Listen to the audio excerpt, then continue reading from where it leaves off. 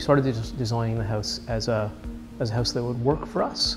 So that's been the principal design.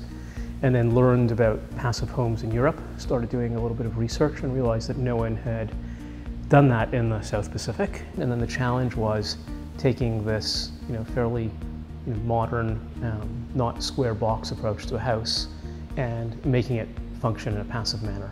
It was much harder than we thought, but the result has been really great. We're very, very happy with it and happy that we did it. Our expectations were that we wouldn't need heat or cooling. The other benefits of realizing how quiet it is and how comfortable the air is, those were things that you read about, but you can't put something to that. All those things would be benefits for us. We've been in 2 winters now. This is our 2nd summer in the house, and it's been really good.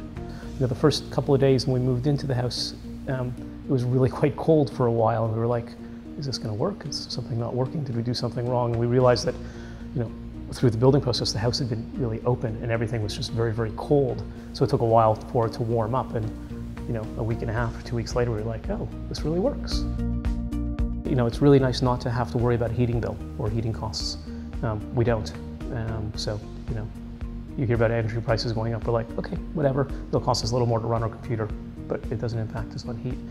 In a way, we're sort of taking it for granted for a little bit. We've been here for 2.5 years, and it's been working well for 2.5 years. We've had no problems. So it's sort of become our norm, but it is still quiet and comfortable and the right temperature to come home to. And it is good for the environment, so it's worked really well for us.